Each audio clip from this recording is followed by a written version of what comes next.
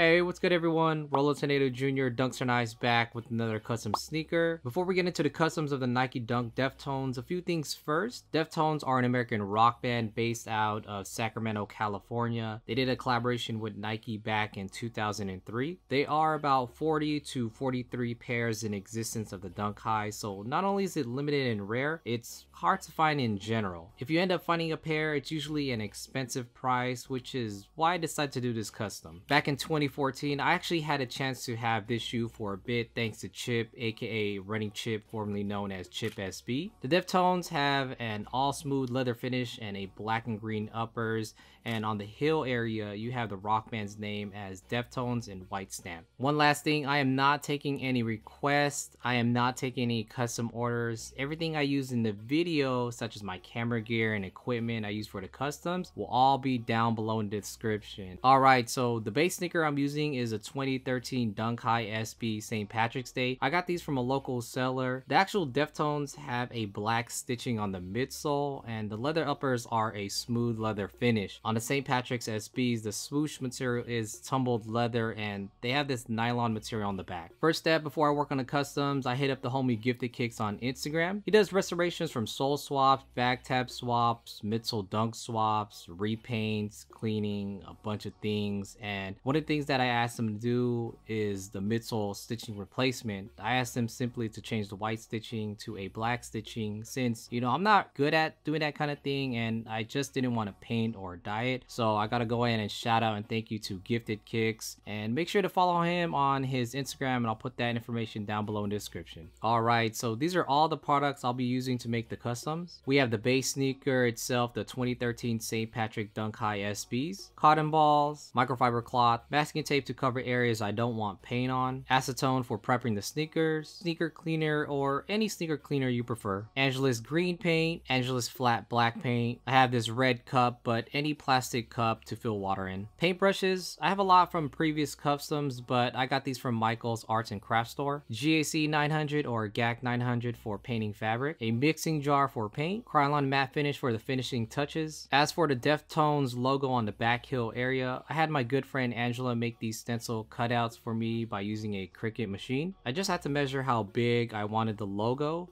and your phone or a laptop to watch something while doing the customs, and I asked what was a good anime to watch, and a lot of people said My Hero Academia, and I gotta say I really am enjoying watching it so far. Oh, and I almost forgot to mention I'll be using a heat gun to speed up the drying process and Angelus flat white paint. Alright, so let's go ahead and move on to removing the laces on both sneakers. Next up, I'm gonna fill up the plastic cup with water and use Rejuvenator sneaker cleaner to clean up the sneakers. Now, I didn't have to do this step, but I just wanted to make sure I had a clean sneaker to work with. I'm using Rejuvenator's brushes, the medium brush, and using microfiber cloths to dry up the sneakers. I'm using acetone and cotton balls to prep the sneaker. What acetone does is it removes the outer finish varnish layer from the sneakers. Using cotton balls helps me with this step, and this step is important when customizing or painting. The paint will adhere to the sneaker and preventing it from cracking.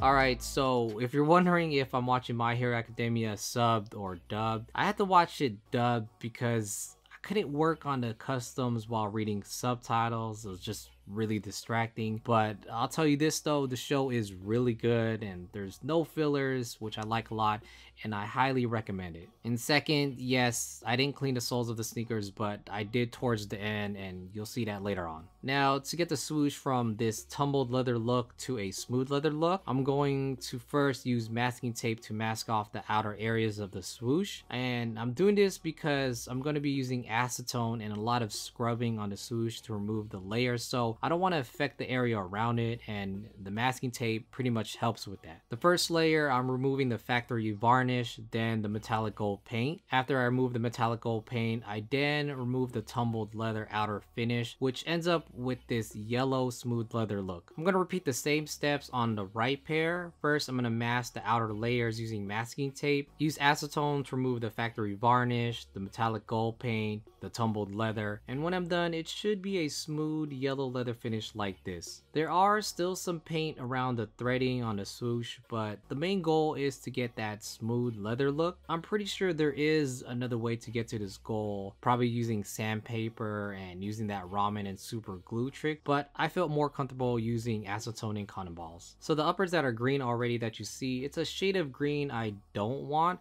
so I'm gonna paint over the areas I want green with Angelus green paint. For the areas of the toe box, side panels, and anywhere else I'm painting green, it's about 6 to 10 coats of green paint.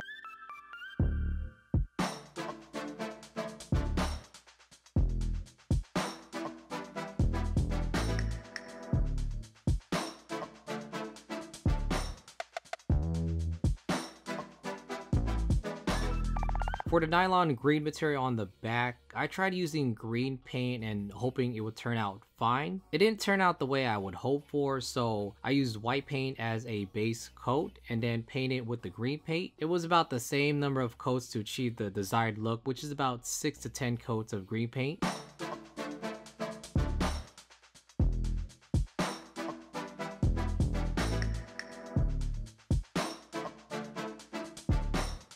After painting the green paint on the toe box, the side panels, and on the back, I'm going to be working on the tongue next. I'm going to be using this mixing jar, then using the GAC 900, filling it halfway, and then fill the rest with green paint so it's a 1-to-1 ratio mix. I'm using the end of the paintbrush to stir it up. Then I'm going to use that mixture to paint the tongue. I'm going section by section. As I'm going section by section, I'm using a heat gun to speed the drying process up. The drying process for this is a little longer, but this does help when using a heat gun. The left side is not touched and the right side is the one with the mixture. Next up, I'm masking up the outer areas on the side panels, the back, the swoosh area, front toe, and all other remaining areas that needed to be masked off before painting the uppers with the flat black paint.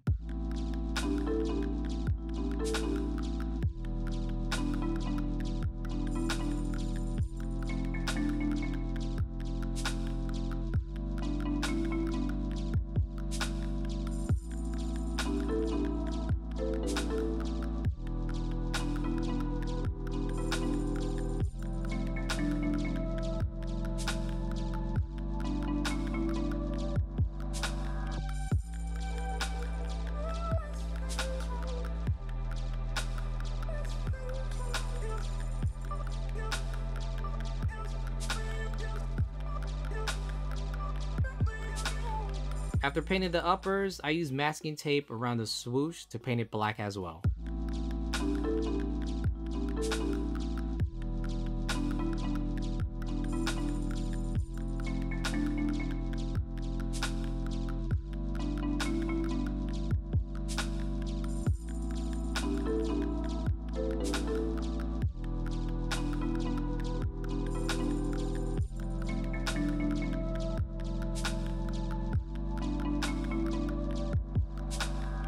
So what I'm doing here is I'm using masking tape on the sock liner and on the toe box area. I have this small glass paint jar that I'm using. I'm doing a 1-to-1 ratio with the GAC 900 and flat black paint. I'm going to go ahead and close that jar tightly and pretty much shake it very well. And just for extra measures, I use the end part of the paintbrush to stir it up and it just turned out something just like this. I start off by painting the edges around the tongue with a medium-sized round brush. Then, after painting the edges around the tongue, I worked my way to the back part of the tongue. After painting the back part of the tongue, I moved onto the sock liner and I'm painting that part black as well. I forgot to mention this in the beginning with the products that I'm using, but this is Angelus Jet Black Leather Dye and I'll be using this for the tongue tag. I use masking tape to mask off any of the areas I don't want before going and applying the black leather dye on the tongue tag. Then I use green paint for the Nike letters and the logo. On the Deftones tongue tag, everything is black and the only part that's green is the Nike letters and swoosh. Next, what I'm doing is I'm using flat black paint and painting under the flaps on the front lace area and on the top lace area.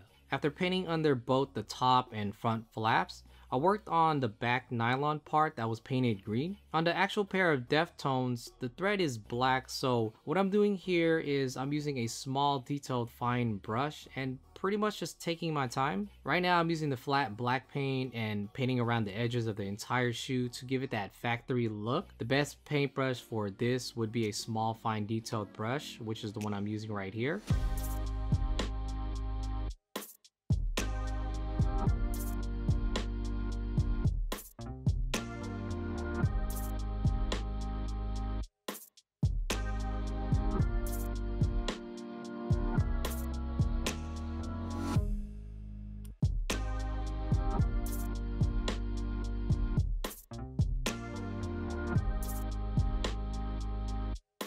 So now that we got the left shoe almost finished, it's time to work on the other sneaker. Before we start, if anybody watches Long Beach Griffey's video, I just gotta say that dude is really funny. Going home.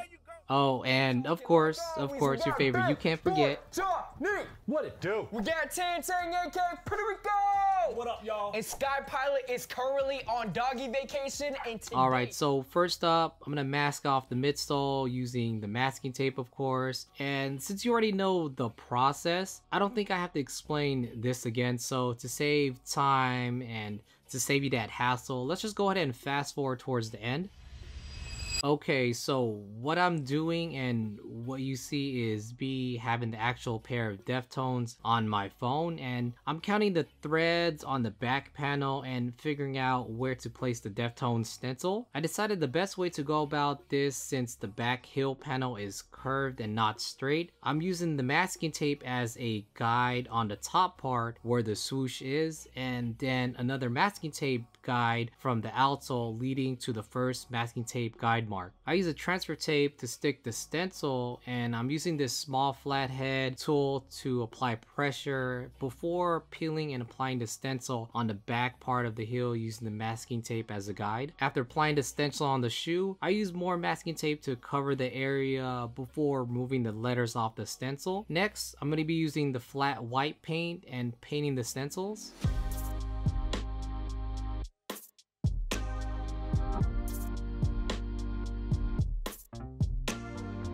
So I probably did maybe 12 to 15 coats of white paint because I wanted to give that stamp feel if you were to touch it. So as I'm done using the white paint and removing the masking tape and removing the stencil using the X-Acto knife, well, I didn't let it cool down and set, I suppose. So as I'm removing the stencil, the letter D kind of just came off, and so what I decided to do was just commit to it and just remove the rest of the stencil off. The good thing about leather and paint is that it's easy to fix any errors that happen, such as the stencil problem. So I used the white paint for the stencil color and used the black paint to fix the outer area. Next is to work on the right shoe doing the same method.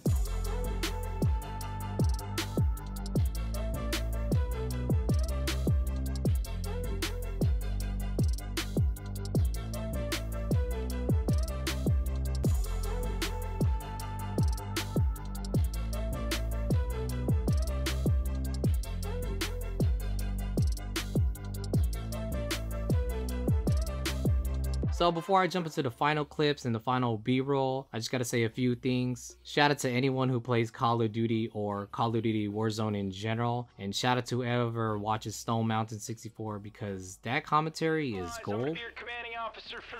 If you're wondering about cleaning the soles, so here's me cleaning up the soles. I believe it was old dried up gum, so I use a flathead tool and rubbing alcohol to remove it. I also use Clorox disinfect wipes after cleaning up the soles just because, well, why not? I'm cleaning up the midsoles using the Retrievinator sneaker cleaner before the last final steps, which is to use the Krylon matte spray finish and lacing up the sneakers. I do want to thank all the new subscribers and the people who do watches my old YouTube videos, comments on them even if they are 4 years old, but a special thank you and a shout out to the ones who really been the day ones for sure. If you haven't subscribed yet, please hit that subscribe button because it shows that you support my work and my videos. Hit that like button and comment what you think about the customs. I appreciate you watching my videos, and until next time, it's gonna be good.